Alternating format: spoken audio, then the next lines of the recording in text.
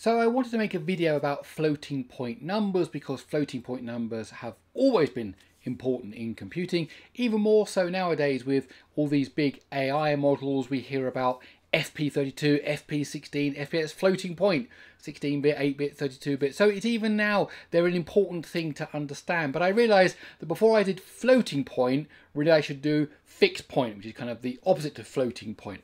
So in this video, I'm going to talk about fixed point arithmetic, fixed point decimal numbers, and then in the next video, I'm going to talk about floating point numbers.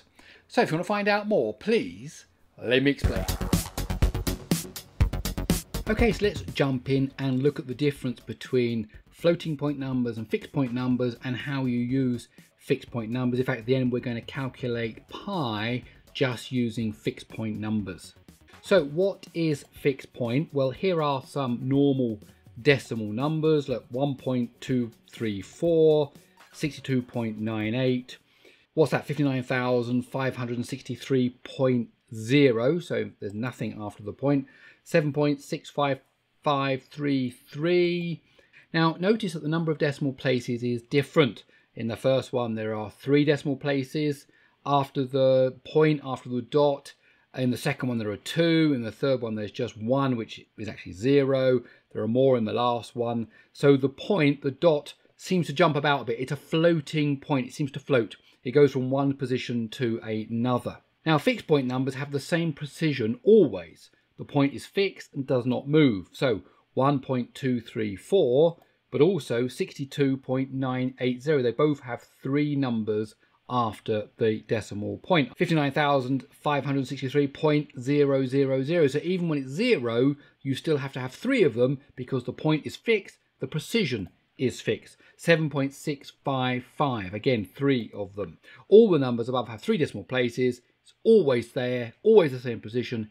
It's fixed. Now, what are the advantages and disadvantages? Well, the advantage of fixed point numbers, they are easy to use and implement, offer good performance when no hardware-based floating point instructions are available, and are resource efficient, often used in embedded systems and microcontrollers where you might not have a FPU, a floating point unit. However, the disadvantage is the precision is fixed, it can't be changed at runtime, and it can easily lead to overflow or truncation. So if you were trying to store very big numbers, let's say like the mass of the planet or something, and very small numbers like the mass of an atom in the same number system, then you're going to get problems because it can't cope with both of those things at the same time. So let's look at some simple fixed point numbers.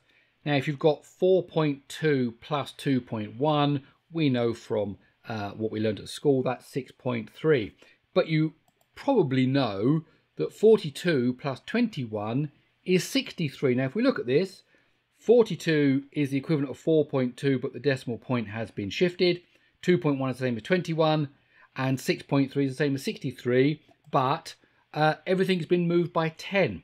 So with fixed point numbers, they're really easy to implement because if you just wanted one decimal point, you just do everything as 42 plus 21 gives you 63, but you realize that actually that's 6.3. So when you use it, when you print it out, you know that it's a factor of 10 out. We can do the same with 2 decimal places. So 4.24 plus 2.19 is 6.43. Well, actually, so is 424 plus 219 actually gives you 643. Just the decimal point has been moved, in fact, by a factor of 100. And this works with more than just addition. Here's subtraction. So 4.20 minus 0.11 is 4.09. Well, 420 minus 11 is 409. So it works exactly the same. And multiplication, 4.2 times 1.2. Well, oh, well, what's that? How we go and do floating point, how we do decimal point multiplication? Well, it's 5.04, but actually 42 times 12 is 504. So that makes it much, much easier. It's just a factor of 100 out. Now, one place it doesn't work is with division. So if you've got 5.00 divided by 2.00, that would give you 2.5. But 500, so you move the decimal point, divided by 200, also gives you 2.5. So we haven't fixed anything there. We've got the same answer. So we're unhappy about that. So we need a way of expressing rational numbers. So 1/5, 3/4, 1/2, 1/4, 1/8, so on, as a fixed point number. And to do that, we use a method called the decimal expansion of rational numbers. You may have learned that at school. It works like this. So if I've got 1/4, we know that's 0.25. You probably know that. 1/2 would be 0.5. But how do we know that? Well, you take 1, you divide it by 4. That gives you 0, remainder 1. So it's 0 point. Then you multiply the remainder by 10. So you've now got 10 rather than 1. Divide that by 4, gives you 2, remainder 2. So it's 0.2. And then you multiply that by 10. So the 2 becomes 20. You divide that by 4, you get 5, remainder 0. So the answer is 0.25. So we've done the decimal expansion of a rational number, and you can do that for any number. 1/4, 1/8, 3/8, 12/16. You can do it for all of them, and you get that decimal expansion. Now that number, 0.25, we can express using our fixed point number system. Now if you use a 64-bit unsigned integer, the maximum value of that is, well, 18 and all of those digits after that is a very big number. Actually, you could actually just make that a single digit with 18 decimal places. So 7.4467, fill it all up. So now the great thing is we've got 18 decimal places of precision. However, we can only store a single digit, 7, 8, 9. After that, we'll get overflow. So this is part of the problem I was saying about fixed point numbers. Once you fix on a scheme, this is what this bit of code is going to use, then it's fixed to that, and overflow can happen relatively quickly. So here I've got a piece of code that does fixed point decimal expansion, and notice here 2 parameters of what's going to be divided by what are unsigned 64-bit numbers. So everything that happens in here is not using any floats or doubles or other things you might find in C. This is all just using integer mathematics, using these very big numbers. And basically this will go through and it will convert 1/4, 12/16, whatever, into a decimal number, 0.9, but it will be stored in a 64-bit integer with a big factor of multiplication, as we've just been talking about. Now, before we go any further, we also need to look at how do you output a decimal number. So if I want to print out 142, how do I do that? Well, you take 142 divided by 10, that gives you 14, remainder 2, so you print out the 2. Take 14, that was the what was the answer, divide that by 10, you get 1, remainder 4, so you print out the 4. You take the 1, you divide that by 10, that gives you 0, remainder 1, you print out the 1, that gives you 142. However, I cheated here.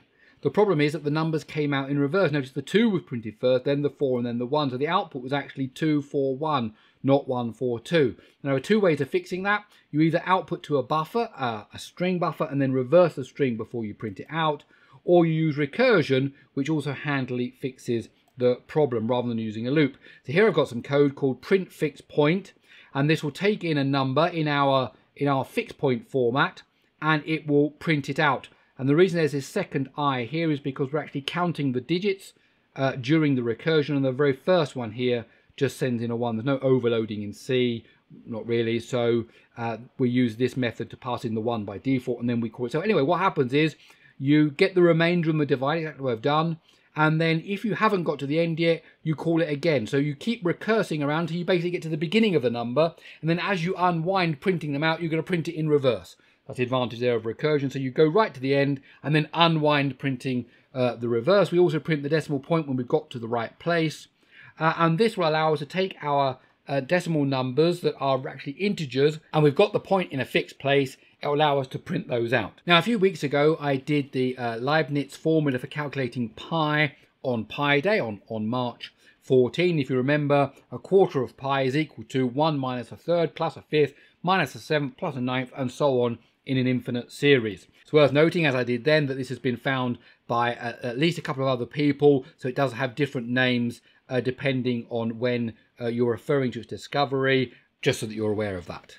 So here is my code for calculating pi using a fixed point number. So these are the number of iterations I'm going to go through. I've got a function that will allow me to set an integer to a fixed point number, so this will multiply it by that factor. So it was 18 decimal places we were talking about, so that gets multiplied up, and then I go through the series here and I say pi is equal to pi minus, and then I do the calculation of 1/3, and then I say pi is equal to pi plus, and I do the calculation of 1/5, And I keep going around doing that. And at the very end here, remember, I can do multiplication, addition, all that very simply. I take pi, multiply it by 4, print it out using our little function there that does the recursion, and I get the answer for pi using just integers, using fixed point floating numbers. And if you run that, this is the answer you get.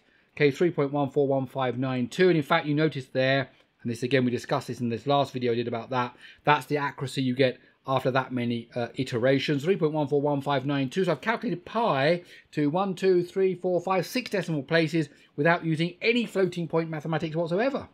Now, if you're interested in that code, you will find it in my GitHub repository. The easiest way to find it is just to type Gary Explains GitHub into Google or to Bing, and it will come up in the search results there.